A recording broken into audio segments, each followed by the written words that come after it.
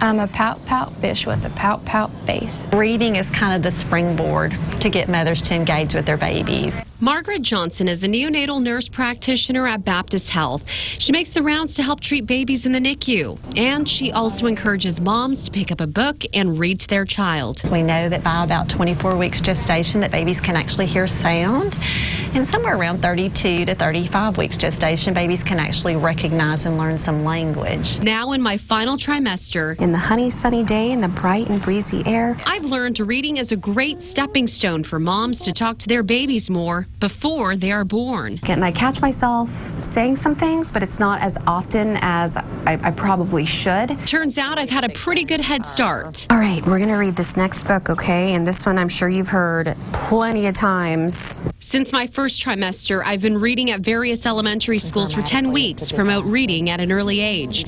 Johnson says reading to your baby during pregnancy helps your child in the long run. We also know is that a baby's vocabulary by the age of 3 is the greatest predictor of how they're going to perform academically. Why? Little Cub asked.